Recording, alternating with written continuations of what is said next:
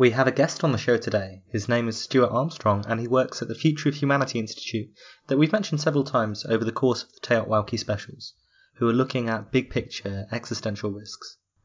Stuart Armstrong's research at the Future of Humanity Institute centres on the safety and possibilities for artificial intelligence, AI, how to define the potential goals of AI, and to map humanity's partially defined values onto it, and the long-term potential for intelligent life across the reachable universe.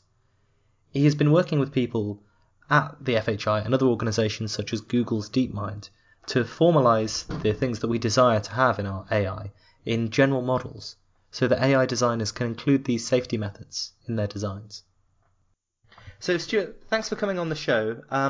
First I wanted to ask about your academic background. What did you study for your PhD, your DPhil, and how did you get involved in the Future of Humanity Institute? I studied mathematics, in fact, and I wish I could say that it's directly related to what I'm doing now, but it actually isn't. It was in differential geometry. And I got involved in the Future of Humanity Institute when I worked just next door on computational biochemistry, and they seduced me in with cool-sounding problems.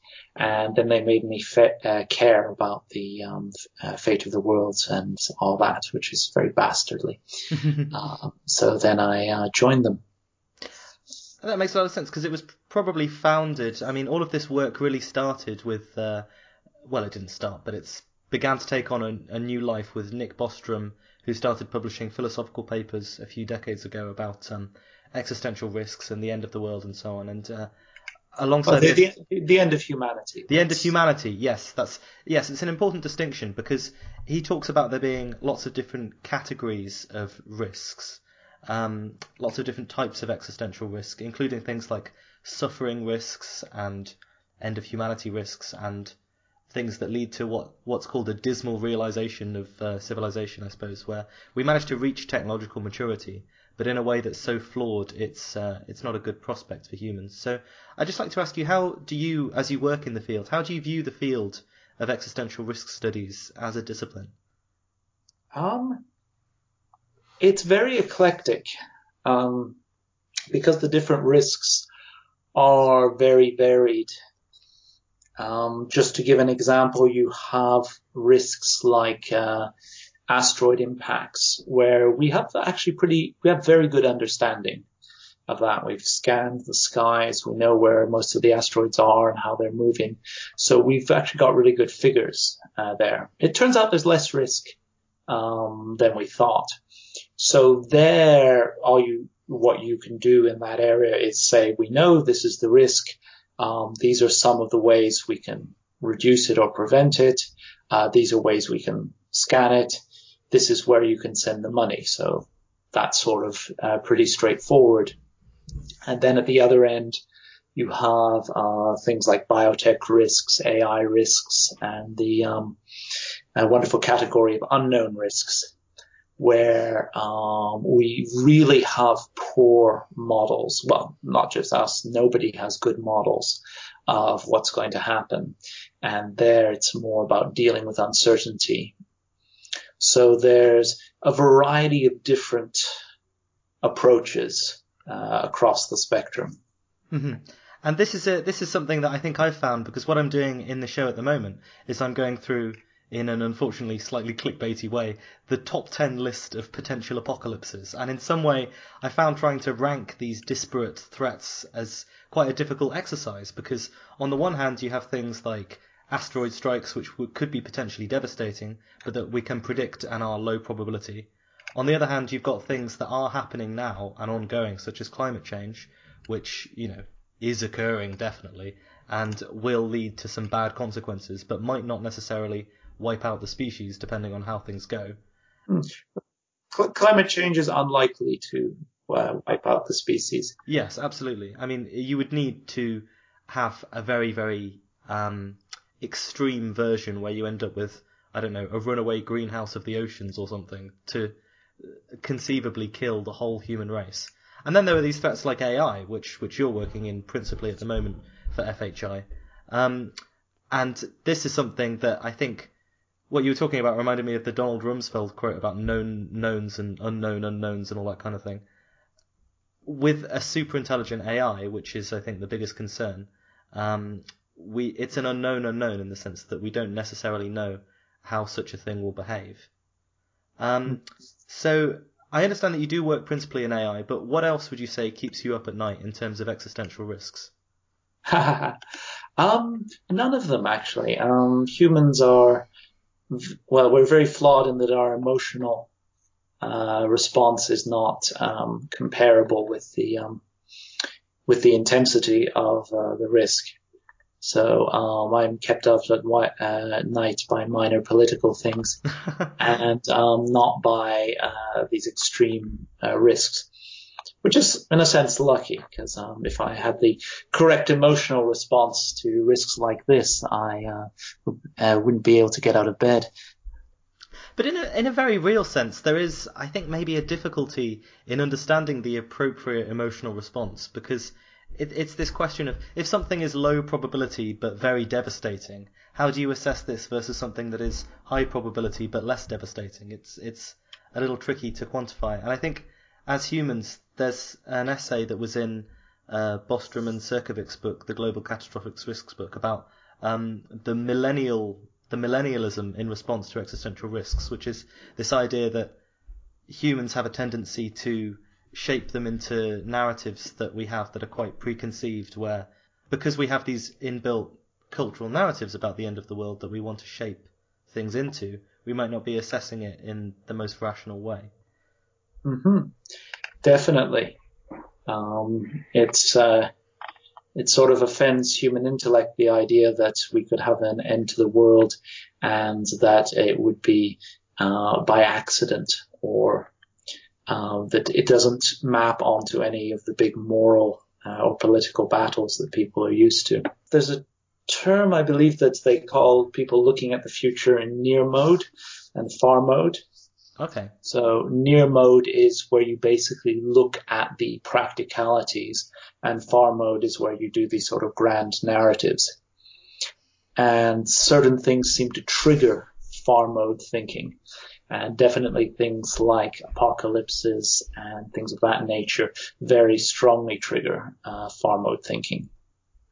And so there is a consequence to this far mode thinking to the emotional response, because I remember there was a great analogy in that same book that was talking about how you can talk to people who would never harm a child or another person, but they will talk blithely about the extinction of all of humanity because, in a sense, we're just not calibrated to deal with that. Do you think that the only way to deal with this is from an academic standpoint, trying to be as rational as possible about the risks, almost like an insurer for the species? Or do you think that there's a less, I don't know, an advantage to hysteria or not? There's not an advantage to hysteria.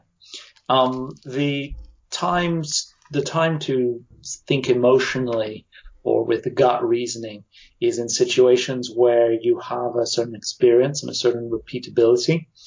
So like the sort of supreme example is firefighters who have a knack for, once they have some experience, for seeing the risk, seeing the right thing to do, the immediately correct solution springs immediately to their mind, and so on. So there's a study of how firefighters make decisions, and it's very far from the rational analysis, but it is very effective. But it is premised on having a lot of experience of the situation before. Seeing as there's a relatively limited experience of apocalypses, no one has the correctly calibrated feeling for these things. So the various rational analysis tools are essential. The sort of expected utility approaches, but while realizing that there's a lot of cases where you don't actually have decent probabilities, so you can't just plug in numbers. Mm-hmm. So when you talk about the expected utility approaches, I think this is perhaps moving into some of the realms of philosophy that existential risk studies go into, where they try and define principles for human actors. So there's things like the Maxi-POC rule. Would you like to talk about that? Yeah, the Maxi-POC rule is a sort of rule of thumb that instead of doing an expected utility calculation, you sort of say, well, this is an okay outcome, and we do the maximum we need to ensure that happens. Probably a lot more tractable than expected utility calculations. So when we talk about an expected utility calculation, this is just the idea that, I don't know, we want to model the future of human civilization as a big equation and throw in all the parameters and say, these are the things we want to maximize and attempt to resolve it mathematically, in a sense. Yeah, but the uncertainties are so large that generally the models mainly serve to encode the either prejudices or opinions of the people who make them at this level. One of the big debates is whether, say, 90% of the human population becoming extinct, how bad is that compared with 100%? Because a 90% extinction, people can then rebuild from that. So we generally see that as actually not nearly as bad as a 100% extinction scenario. So you can't do sort of expected utility calculations with population numbers. The other thing is that we're talking about the potential future of humanity, which may include expansion across the universe. In fact, probably will if humanity continues as a technological civilization. But there are different measures to how great such futures could be and how to compare them. And because the numbers are so large, the assumptions you make tend to dominate in the calculation. That's where the Maxi-POC rule, it basically simplifies away all those things. You don't need to worry about whether future human civilization will be 1 billion times better than now or 10 trillion times better than now or whatever numbers you put there, you just aim for. So the Maxi-POC implicitly has a sort of utility function that puts all good outcomes at about the same level. Okay. And all disasters at around zero. And you could consider that it does expected utility with this simplified utility function. This is a bit of a simplification, but that's kind of true. Of course, I see the distinction. I think it's about saying, let's not attempt to compare the apples that we don't know with the oranges that we don't know of all potential future human civilizations.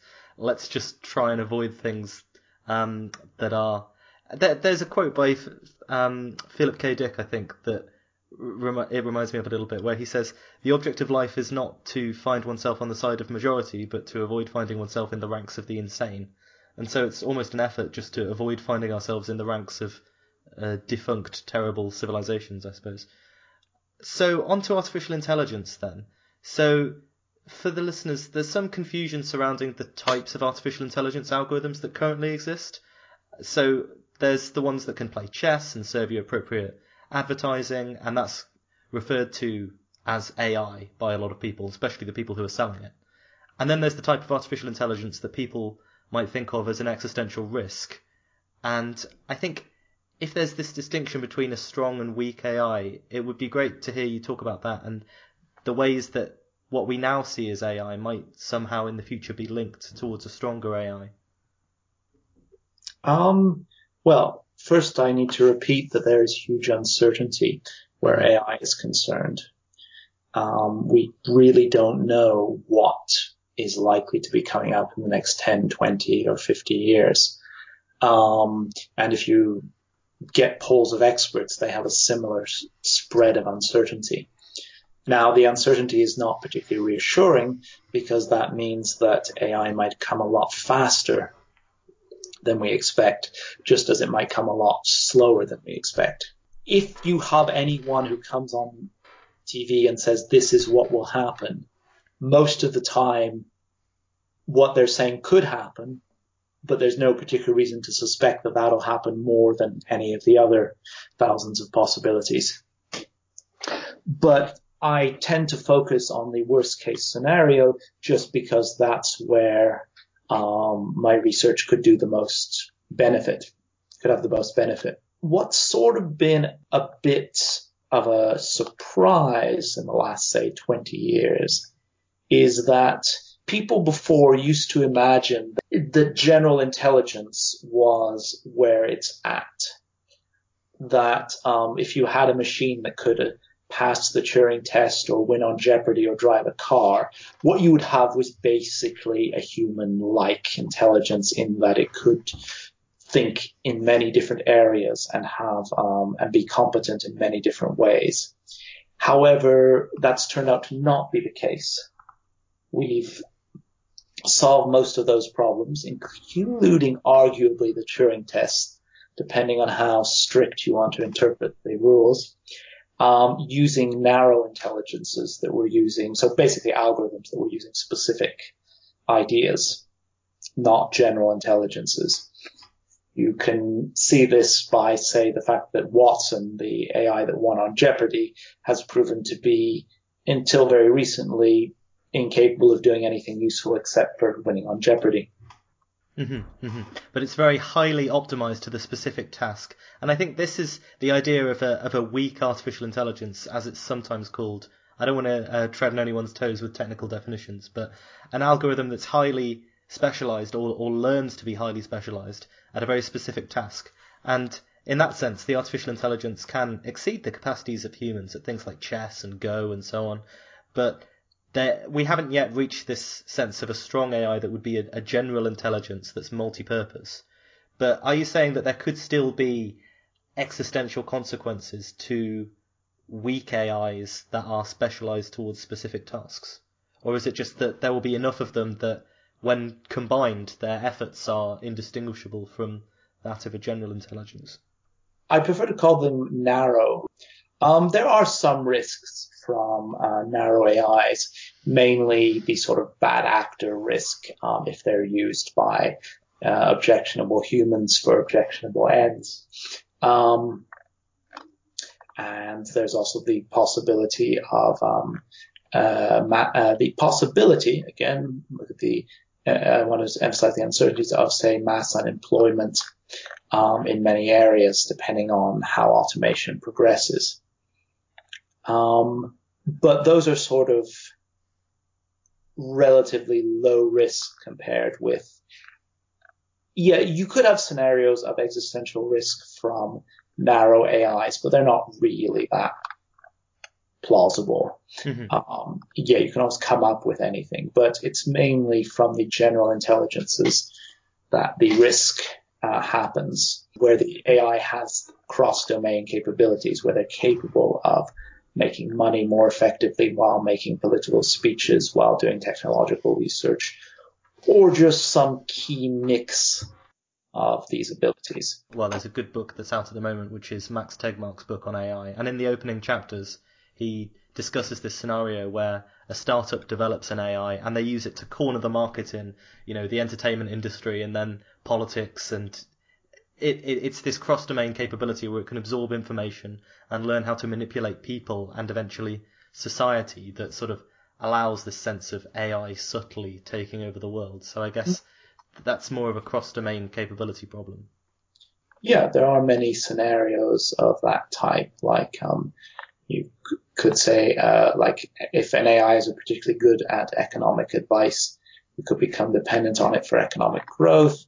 There's various scenarios of hacking AIs, copying themselves on the internet. Anyway, all to be realistic in a very speculative domain. Yes. If there is a takeover risk from AI, it would almost certainly be an AI that would have to adapt to the human countermeasures, whatever they might be, or predict and avoid them. Therefore, it needs that level of general intelligence. And what is most likely, though, is that this risk would come from an AI that would appear to be cooperative up until the moment when it's too late, because appearing to be cooperative is in the interest of any AI, no matter what its goal.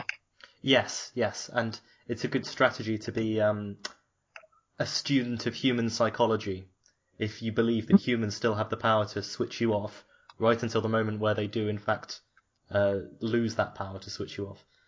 So just moving slightly in a less speculative realm, we've already talked about these Watson's AI beating human contestants at Jeopardy, and then there's these other landmark moments that show up in AI as well. Deep Blue beating Garry Kasparov at chess, and Google's AlphaGo proving that AI could beat humans at Go. And there's been a very recent explosion of interest and developments. And I think it would be interesting to talk about the kinds of methods that people are using in artificial intelligence currently and what's behind this recent explosion in the technology. In a sense, the methods are relatively unexciting, in that they've been around for many years. When was the first perceptron designed? Perceptron algorithms date back to the 1950s. So you could say that this is a really ancient idea in computing. They've been developed recently when first of all, there's a huge amount of data that can be trained on. Second of all, we've got a lot more computer power than we used to. And last but not least, we have much better ways to regularize them. Mm-hmm. So could you sort of broadly outline how the perceptron mechanism works? If they came up with it in the 1950s when Alan Turing and the early sort of AI conferences were around, is it a mathematical structure? How does it manifest as intelligence? Everything's a mathematical structure or an algorithm here. They're kind of interchangeable. But what it is, it was an analogy with the human brain, that you would have neurons, as they're so called, that were connected with each other, and at a certain moment, if enough signal arrived, then a signal would go out. So they take inputs, and if they had enough inputs, then the signal would go out, like neurons receive signals, and that can trigger them to, I'm forgetting the proper terminology, but basically spark and send out a signal themselves. So that was the analogy, and it was shown that with these things you could solve essentially any computable problem. But that's not really very exciting, because you can solve any computable problem in theory using many different algorithms. So it went around for a while, and people were excited, and then it didn't show all that much promise. There's various AI winters, and now they've been dusted off and are working much better. Mainly, as I say, because we have much more powerful computers, so we can run much deeper neural nets. Deeper meaning more layers. So you have layer after layer, these neurons connected with each other in it, which allows you to do things of extremely high complexity and train it on a lot of data, run it fast, and in theory that should work wonderfully. Mm-hmm. Unfortunately, what happens is that this tends to go to overfitting. This is the idea that, I don't know, if you have a curve and you have many data points scattered around, then ideally you want to identify an underlying trend and not just have a curve that joins up all the dots. Yes. For example, the example of image recognition, if you have 10,000 photos of dogs and 10,000 photos of cats, you don't want the machine to basically memorize every single of the 10,000 photos. No, you want it to recognize what they have in common and then be able to draw analogies between different situations so that it emulates, so that it seems like it has conceptual understanding rather than just excellent recognition of the things that it's seen before. And there's a variety of different techniques there, but the regularization was absolutely vital. Basically, if you regularize things properly, you can put very huge neural nets and get the high capacity without overfitting. Okay. So it's a combination of developments, but in fact it's mostly driven by, the progress of Moore's law that has meant that computer processors can be smaller and more efficient and so on, and the massive amounts of data that we're collecting on things that has, rather than any great theoretical advance. And the regularization. And the regularization is the main theoretical advance. There are others. I mean, I'm not a deep expert on the details, and apologies to anyone who thinks I've missed out something important, but my understanding is that those are the three key pieces. Of course, it's not a paradigm shift. It's not a fundamentally new underlying idea behind this recent explosion, so much as it is developments on a framework that existed for a long time. There's a lot of internal paradigm shifts or improvements, seeming coming out all over the place. Sorry, I'm an academic. I quibble over everything. Absolutely. I mean, it's very important to do so in this field because, if we get it wrong, there's existential risks around the corner. So in previous episodes of this show, we've talked about this very popular idea of a technological singularity, which has been popularized by techno-evangelists, I guess, like Ray Kurzweil and others. And it's this idea that exponential progress in technology, artificial intelligence, will result in an intelligence explosion where an AI learns how to optimize itself and eventually attains levels of superintelligence beyond what we can imagine, that sort of thing. And in his optimistic dream, this happens by a specific year, which is 2029. And in his optimistic dream, it's also harnessed by humans to create a techno-utopia where the power of this superintelligence is used to cure diseases, fix climate change, any other problems you might have, make ourselves immortal by uploading our brains to the cloud, that kind of thing. And you can find people in the media predicting this singularity or a generalized AI in the next few decades, and others who think it's much further away.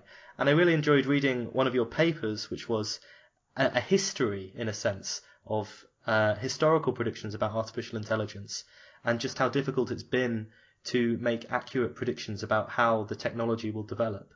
And you might not want to be in the prediction business yourself, but hearing something about how these historical and current predictions have gone would be great. The trends in them and how we can tell a good prediction that people are making from, shall we say, a less well posed one. Okay. I mean, I dislike the term singularity. Yes. Because it turns to push people into far mode thinking or into sort of rapture of the nerd versus techno-utopia, that kind of way of thinking. And it's so on these form of predictions. I mean, Kurzweil doesn't have a bad track record for near-term predictions. It's not nearly as good a track record as he claims, but it's relatively impressive. But these are sort of near-term predictions. And as you talk about this sort of superintelligence or especially singularity, then the quality of predictions goes down. What I look for in high quality predictions is somebody that decomposes the predictions quite well. This will lead to this, this will lead to that. Or if we have this, then we can have that. And who has wide error bars. Mm-hmm. So 2029, we have a singularity is a bad prediction because you're not predicting a mechanism by which it happens. You have a very narrow error bar for the sake of selling books, I suppose. And you also have a very narrow prediction. Well, you have a very ill-defined prediction because you're not predicting a specific phenomenon so much as a runaway explosion of intelligence that... I mean, mechanisms are too... you don't want to be over certain. Mm-hmm. Okay. This must happen and that must happen. A thing that if we get this, then we will get that. This is needed for that. And then, therefore, these are the approximate timelines. We might get this, then we might have AI, is not a good prediction, but is better than most predictions, which seem to be generally, I feel, that this will happen in an area where, as I say, you don't have any real expertise. You have expertise in developing current AI technologies, but no one has any expertise in the sort of extreme AIs, the general intelligences, which basically do not exist. So if someone is saying a conditional scenario, then they're probably giving a decent estimate for the probability of that scenario. Decent meaning not as hideously wrong as throwing darts. And if we take it for that particular scenario, then that might be reasonable. But we have to consider other scenarios. And in your paper specifically, there were two aspects of bias that you were looking to eliminate from predictions, as well as giving a broader overview of predictions that people have made throughout history about when a human-level intelligence would be reached, when a Turing test would be passed, that kind of thing. And I guess two of the main pieces of folk belief, perhaps, about these predictions is the first one is that people always say that anything is 15 to 20 years away, whether it's in the nuclear fusion business or the men on Mars business or the general artificial intelligence business. And the other one is this idea that people tend to predict the advent of AI shortly before their own deaths so that they will live to experience it. So it's two quite easy to define cognitive biases, I guess, that you'd expect humans to have when they're making predictions that are influenced by emotion rather than the facts as far as we have them available. So could you talk about what you found in investigating those? We found some evidence for the first scenario, the 15 to 25 years away scenario, but little evidence for the second, that people predicted AI just before their own demise. So there was a clustering definitely around 15 years ahead. I'm speculating that it's because it's hard to imagine that something is possible, but would take 40 years of innovations before we get there.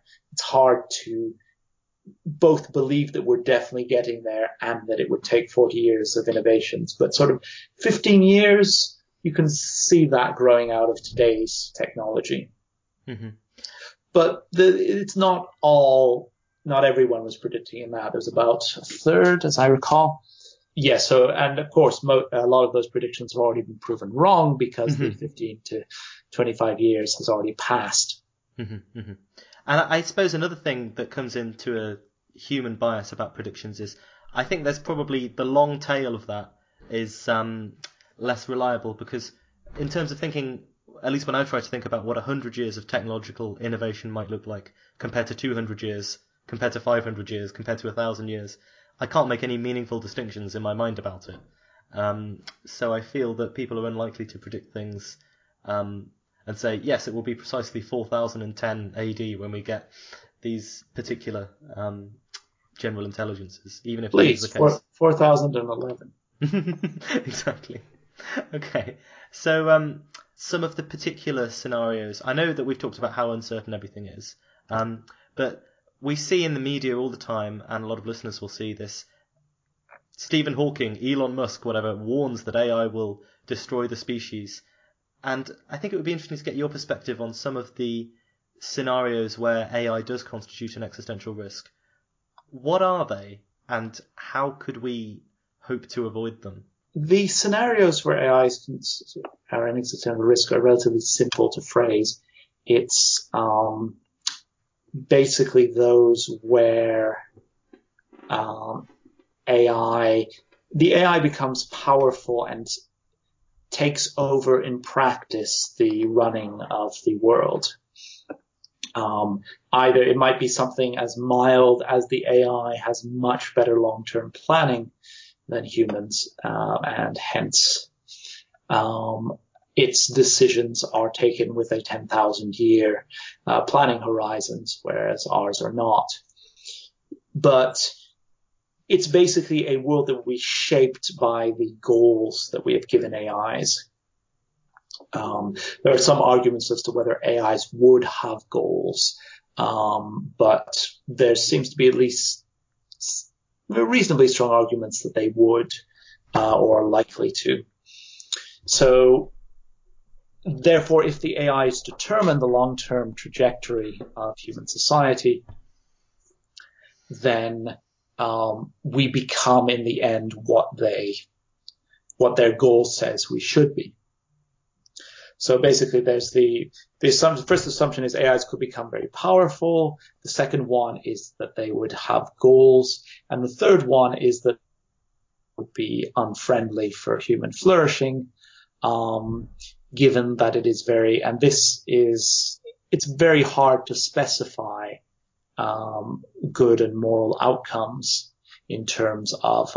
So I think this is the sort of area of value misalignment that people are worried about.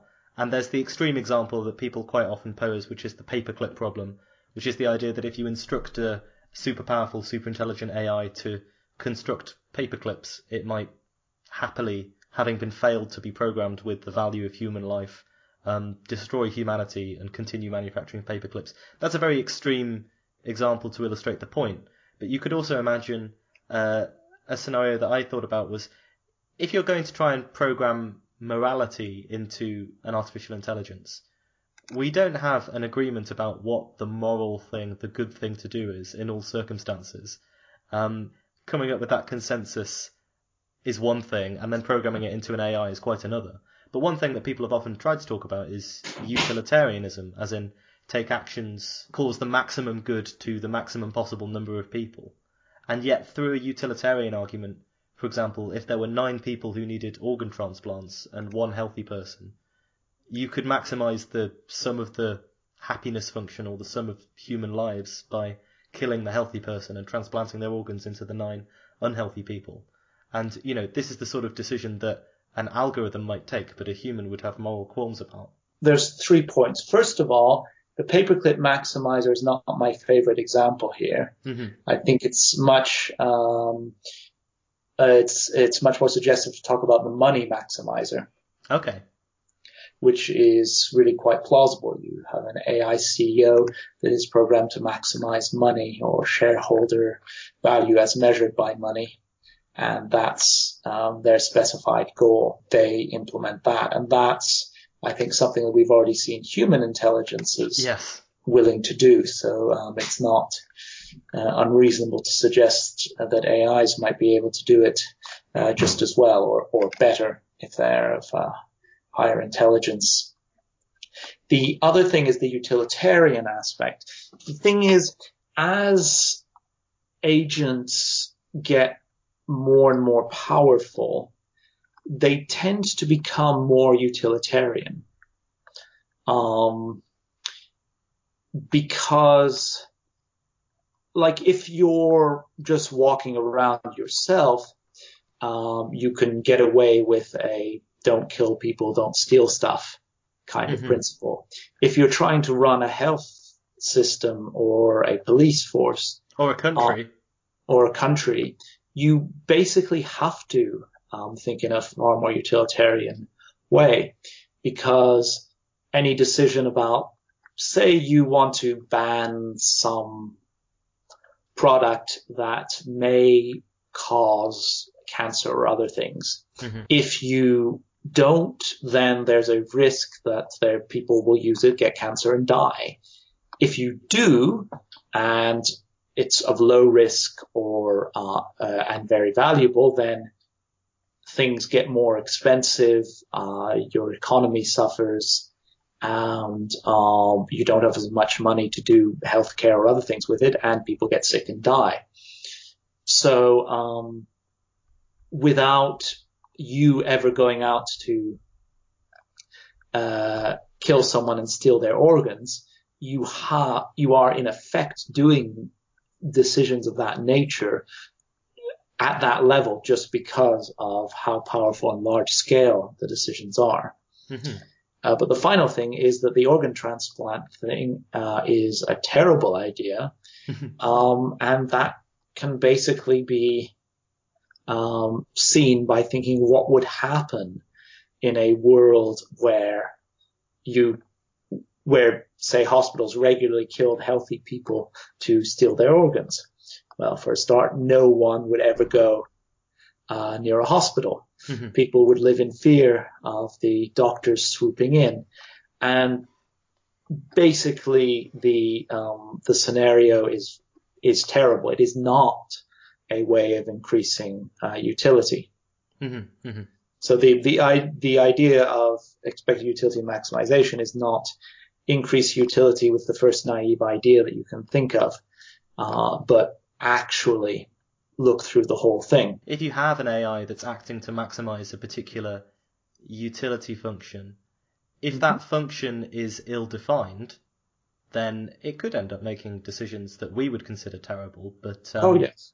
And I think that's got to be the biggest concern, right? That some algorithm attains power and does things in a way that we haven't anticipated, that does serve to maximize human happiness or whatever goal you program into it, but in a way that we don't like or agree with. That is the big risk, because it's very hard to define these things properly and safely, and they often have edge cases.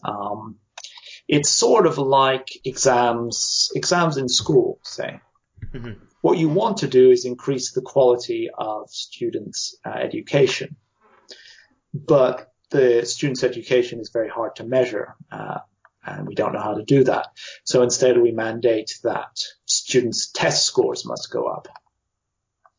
And as long as we put a mild pressure on that, that's fine. Student test scores go up and education quality goes up.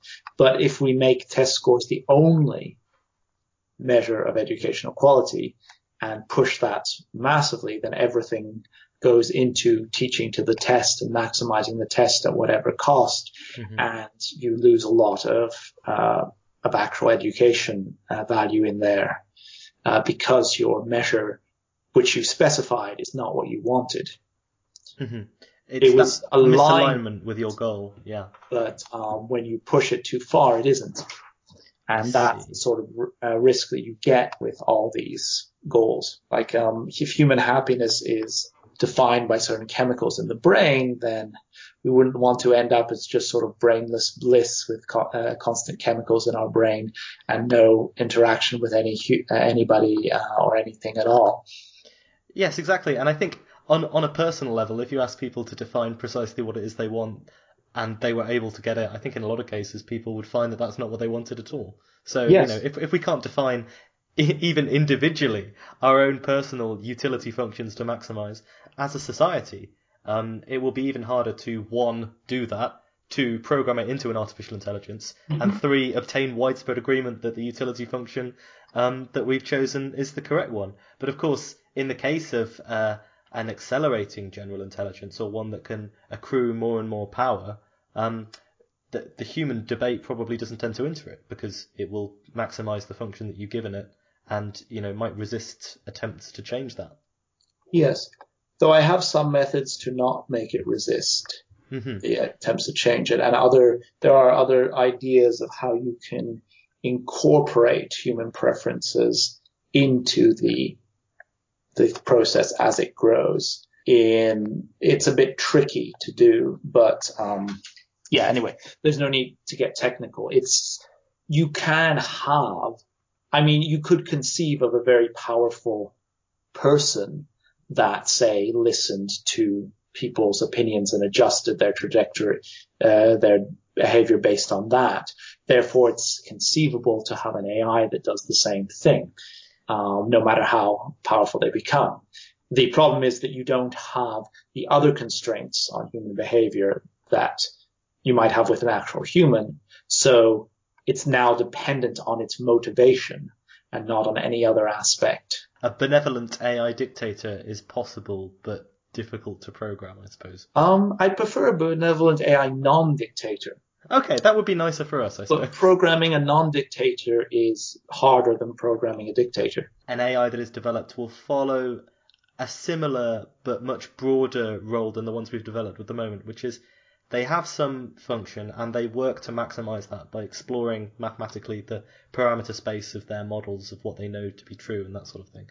And So we're imagining that this AI, in some sense, maximizes a utility that we give it.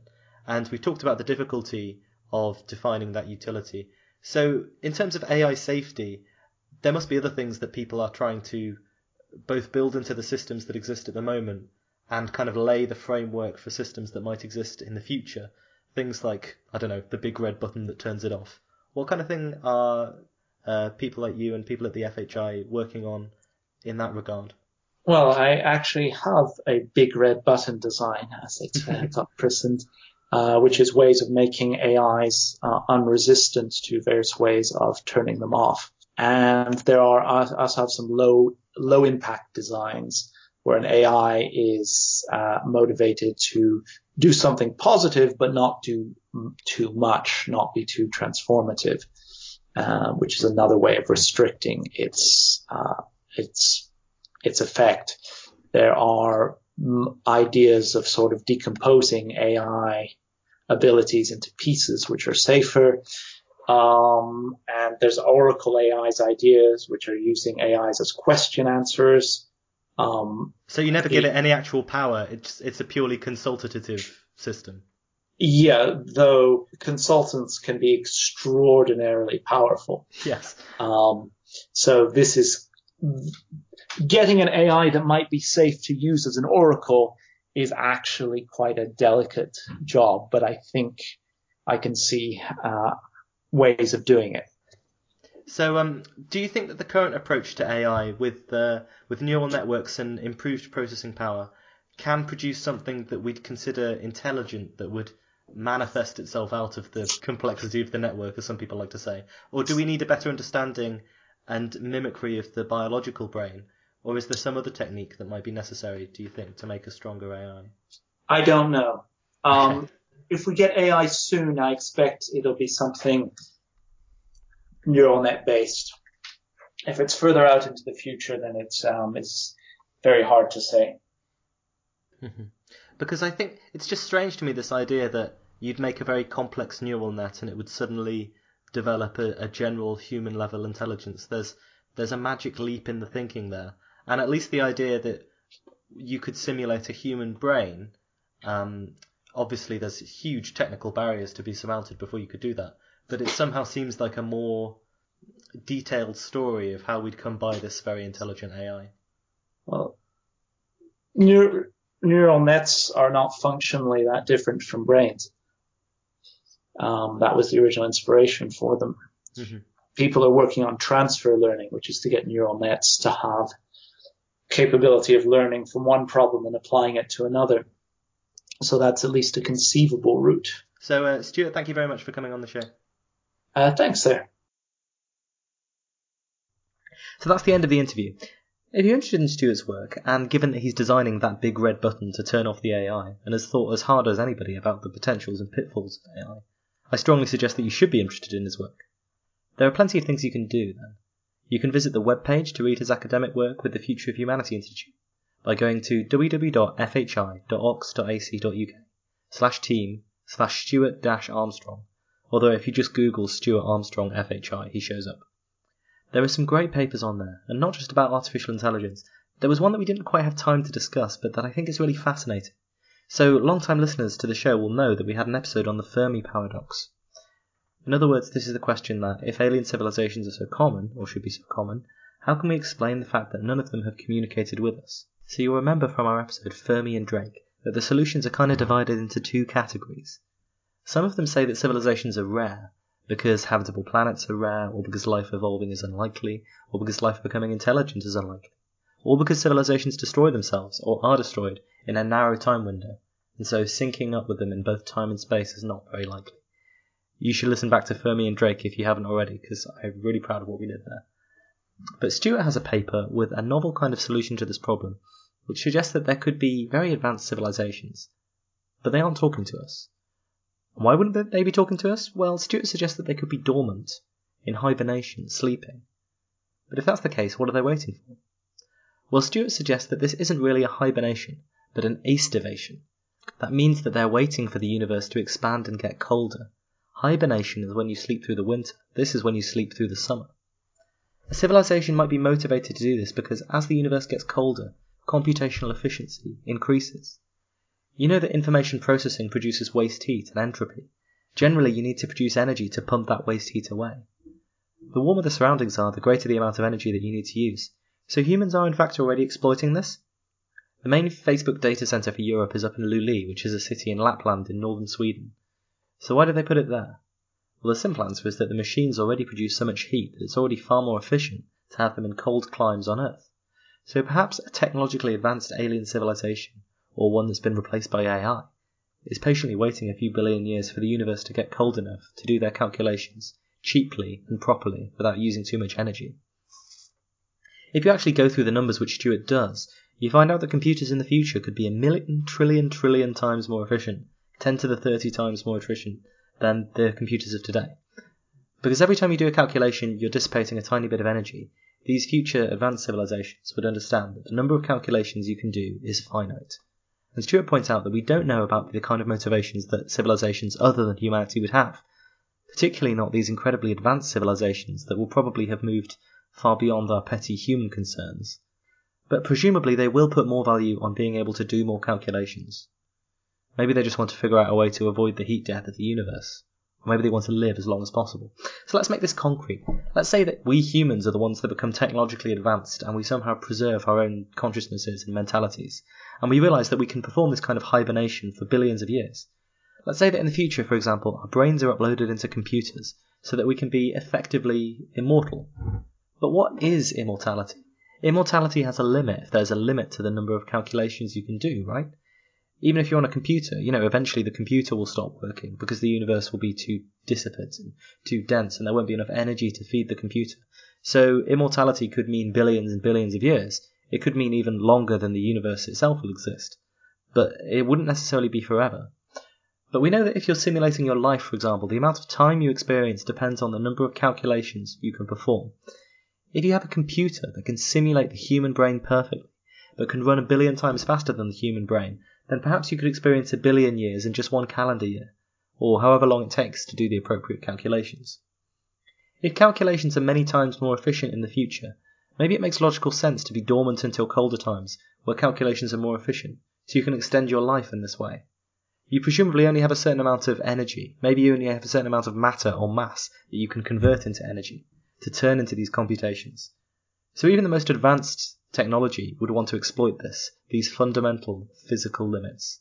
It's not a question about our technology producing heat and being inefficient. It's actually, amazingly, a physical question that, literally, the storage and transfer of energy has a certain minimum amount of energy that it will always produce. So you can't create information, you can't generate information, you can't irreversibly turn a switch to change information, to rewrite information, without producing this small amount of energy.